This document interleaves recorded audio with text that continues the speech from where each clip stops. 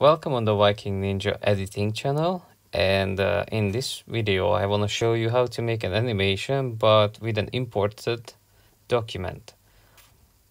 For this video I'm gonna show you this pineapple and I'm gonna animate it into an alien egg because I recently applied for a job and I figured this is gonna be a funny thing to put into the video. So I just imported this pineapple. And you need to make the background disappear because, as you can see, it's not a PNG file, so it has a background which I need to remove, which I did with the selection tool. I just used the automatic selection tool because everything was white. So after I did that, I increased the size of the erasing tool to the max and then just started erasing everything that was white, and everything else that I didn't select just stay there. For example, the pineapple and the leaves. I'm not gonna need the leaves either, so I'm gonna delete those as well. And I'm just gonna need the pineapple itself, like the alien eggs. I know it's not the exact same shape, but it's close enough. So, alright, after that one's done, we need to duplicate this layer because obviously we need a safe one and we need one that we're gonna work on. And now I can just use the selection tool. I'm gonna use the free-handed selection tool because if you just put your stylus down on a certain point of the screen, it's gonna navigate the line there. And because the pineapple has these weird shapes, I have honestly no idea what they're called, but because they are in these type of shape, so you can just easily use your free-handed selection tool and just make these tiny selections, and then you press on the duplicate button and then you have this tiny part of the pineapple, and then you can move on to the next phase, which is also selecting this part because you kind of need to highlight it or something. And my way of highlighting it is just making a new layer with the same selection and then painting it and then put that layer on the top. And then, which is not necessarily, but I took down the opacity so I can see the lines of these things.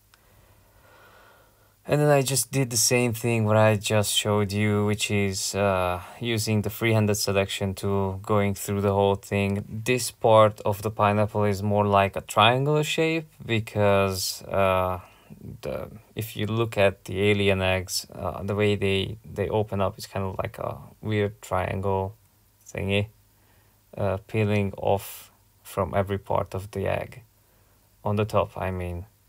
So this is gonna be kind of a triangle shape. Well, I need my triangle shape to go along these cuts, and then I can just do my duplication, do my selection, and then do the painting. At this time I actually remembered and I made the new layer on top. And then I can move on for the last part of the egg, well, pineapple. Alright, without being too boring, I kind of cut this thing because you just need to end up with these 4 layers, and then you can keep this because you need it later. I mean, I need it later. I don't know about you if you're gonna use it or not, but you just need these 4 parts that you can see has the tick on them. And I'm gonna make a group with these, and then I'm gonna duplicate the group. I'm gonna keep one group as a saved one, so I'm just gonna make that just disappear, and then I'm gonna start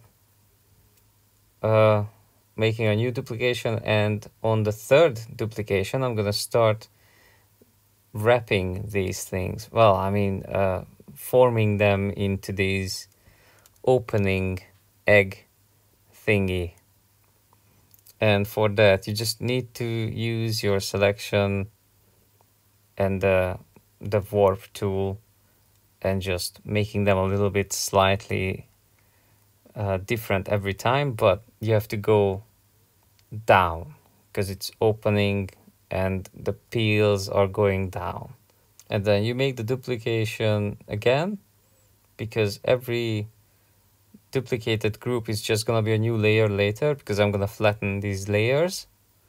But until then, I need to make these movements with the wrapping tool. And one more really important detail, because this should be okay by itself, but because the eggs have 4 sides, not just 3 sides, you should be able to see kind of the inside when it's opening up. So these layers where these peels are going are fine, but you need a 4th layer as a peel. And for that, I just downloaded a cut up pineapple, and I took a cut and just inserted behind everything.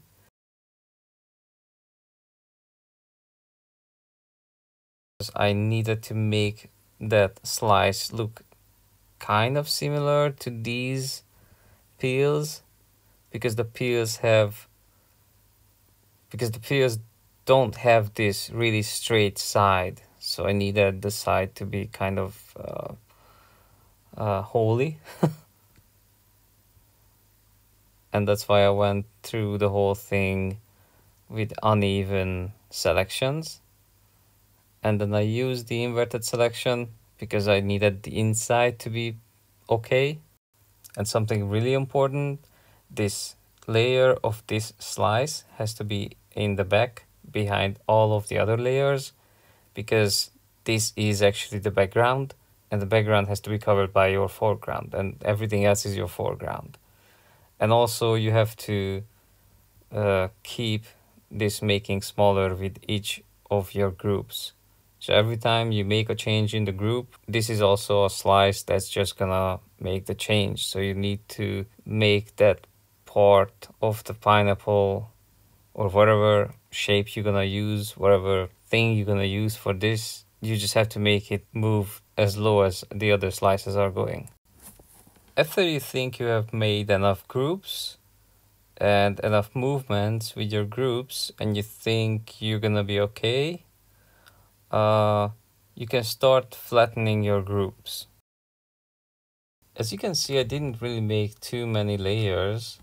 I only made about 6, and I think I'm gonna make maybe one more duplication of these pineapples, because I wanna make those pineapples move in the beginning of my animation, and then I'm just gonna want the pineapple just to open up. And if you want the pineapple to just stay stationary at the end, when it opens up, you can make copies of your last frame. So when you export the animation, it's gonna look kind of proper nice. And you can export it into a GIF or GIF, whatever you wanna call it, or you can even export it in MP4. Whatever you're gonna do, you have to remember that you made your background layer disappear. So if you save this thing, like I'm doing it now, this is gonna be kind of a no background layer, but not every app can use it. And especially when you save something in MP4, the background, if you don't have any background, is just gonna be black. And not all the softwares that you have are gonna be able to make this thing look good and make the black background disappear. For example, sometimes I have a problem with LumaFusion, make the background properly disappear, so I just use a really colorful, really bright background, and that color has to be different from the actual color of the subject that I have. So in this case, I have green and yellow, and for the background, I'm just gonna use this really bright blue. And that's gonna be really easy to just key out when I'm gonna use this in a video. And that's about it. This is how you make a photo animation in Procreate. Thank you for watching. I hope you enjoyed it. And I really hope you kind of learned something today from this, because if you did not, then I did a bad job. And I really hope I did a good job at this time. And goodbye. Oh yeah, check out my other stuff. Bye.